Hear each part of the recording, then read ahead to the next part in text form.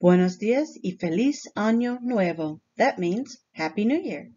This is Stephanie from Apex Languages with another edition of Vocabulario Vivo. In today's episode, we're going to cover a topic that will be beneficial to both Spanish and English learners. False cognates, also known as falsos cognados. First of all, what are cognates? Cognados in Spanish.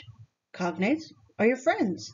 This is, not surprisingly, a Latin word derived, perhaps a little surprisingly, from the verb to be born. Co, of course, means with, so cognate as an adjective can mean related by birth or coming from the same parentage. It can also, more generically, suggest that two things are similar. However, it is most commonly used both as a noun and adjective in its grammatical sense, describing words that have descended from the same language. For example, car and caro, restaurant, restaurante, doctor, doctor, cost, costar, and everybody's favorite, no and no. You can see that some of these words have changed a little bit by a letter here or there, and others are exactly the same. That is because English, despite being a Germanic language, has been hugely influenced by French over the years, as well as borrowing from Latin and Greek directly. As a result, roughly 60% of our vocabulary is Latinate. Meanwhile, Castellano Spanish, long a minor dialect on the edge of an Arabic-speaking world, was able to retain what is possibly the purest Latin derivatives. Basically, the two languages took two separate roads to get to the same place. And, with that in mind, let me clarify that while I do not have the same breadth of experience to be able to talk about the nuances of French and Italian and Portuguese, let alone Romanian, in the same way, I do want it to be understood that much of what I will discuss today applies as well to these other languages, because they too share the same linguistic heritage. For example, you can see the word doctor in those four other Latin languages. They're similar, though not identical. At least they share the same meaning. False cognates, on the other hand, are anything but your friends. They're double agents who appear to be working for one side when in fact their loyalties lie elsewhere. In other words, these are sets of words that look the same but have completely different meanings. This may be because they actually come from different roots and just look similar by coincidence, or it could be due to the fact that words and their meanings are always changing, and they often change quite differently in different cultures. For example, caro again is quite common in the Americas at least. They prefer coche in Spain. Italians use the same word, caro, but they only use it to refer to railway cars. Streetcars are exclusively automobiles or máquina. That's a strictly cultural difference. Back to Spanish, there's also the case of carro with one R. Carro and caro both come from Latin, but from two different words. Carros, cart, originally from Celtic, whereas caros, meaning expensive, developed from Hebrew. They just happen to look and sound almost identical. That's right, caro with one R actually means expensive. As a language learner, how are you supposed to know that? It is very easy to get tricked by false cognates. The more similar they look, the more dangerous they are. And while not as common as real cognates, there are quite a lot out there. I will highlight 4 here today, but expect more episodes in the future because this is only the tip of the iceberg. First up, historia, which is both a cognate and false cognate.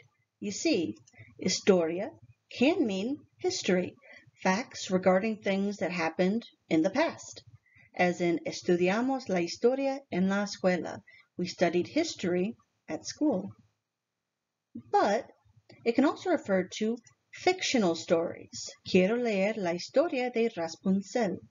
I want to read the story of Rapunzel. In English, there is a strict distinction between fact and fiction, yet in Spanish, they only have the one word for both. This has caused a lot of confusion for my students, who constantly forget that Tangled does not recount the history of Rapunzel. It can't, because she was never a real person. It is a story, not a history. Next, resume and resumen. For the record, I like to use the optional accent marks for resume in English because it avoids confusion with the homograph resume. All three terms do share a common ancestor, Latin re and sumere, meaning to take back, but they diverged a bit along the course of historia. Spanish resumen means summary, as in the power to turn 100 sentences into one. And it isn't hard to make a logical connection between that idea and professional resumes, which are, in essence, a summary of your life's work experiences. They give readers the big idea with only a fraction of the details. Nonetheless, English speakers use that term very limitedly for something that most of the rest of the world refer to as a CV, short for curriculum vitae, literally Latin for the racecourse of life. In the United States, only academics use CVs. They have a slightly unique format. Another popular Spanish term for resumes is a hoja de vida, which translates as page of life. Now, my first two examples were sources of confusion that I've encountered again and again in the classroom. These next two are more likely to get you into trouble out on the streets. Crudo is a perfectly harmless Spanish word that most commonly refers to raw or unfinished things, including crude oil. From that stem the meaning tough or harsh, as in crudos recortes, tough budget cuts. Such usage is most common in Spain, whereas the hungover definition is more common in Mexico.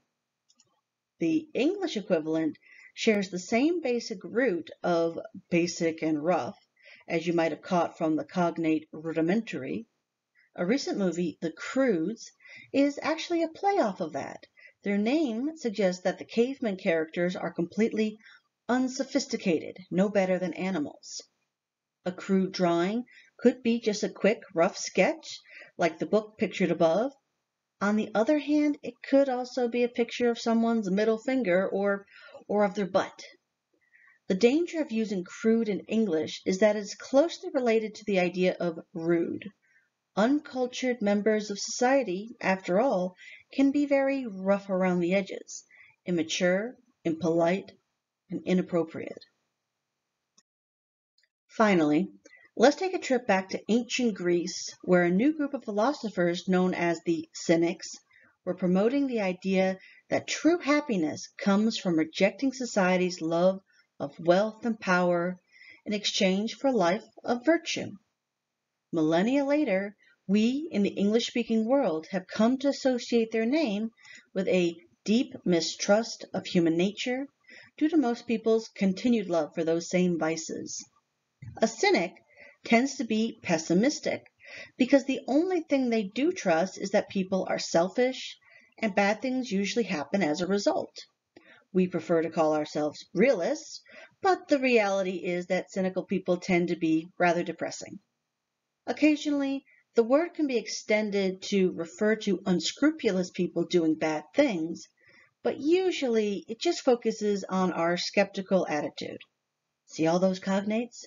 Now, in Spanish, it's possible to use cínico in the same way, but I'll never forget one day in class when I was trying to explain the difference between optimism and pessimism, repeatedly referring to myself as a cynic and getting weird looks from some of the students. No one else wanted to admit to being a cynic as well, certainly.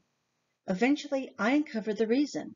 In Spanish, as well as Portuguese, cínico, both an adjective and a noun, describes people who have no shame or respect. That can describe something as mundane as rude, defiant teenagers, as in my sentence, but you might alternatively end up calling yourself a pervert or even a sociopath. Suddenly, I was very embarrassed, you can imagine. That's why I'm here today trying to save you from that same trauma. Instead of being cynical, give escepticismo a try for a change. Well, that's it for now. You've been warned. Thank you, gracias, as always, for watching. You are always welcome to leave some more false cognates below in the comments or an email to me, along with any questions or practice sentences you've written yourself. Don't forget to check out my other videos at apexlanguages.com as well. Hasta luego, amigos.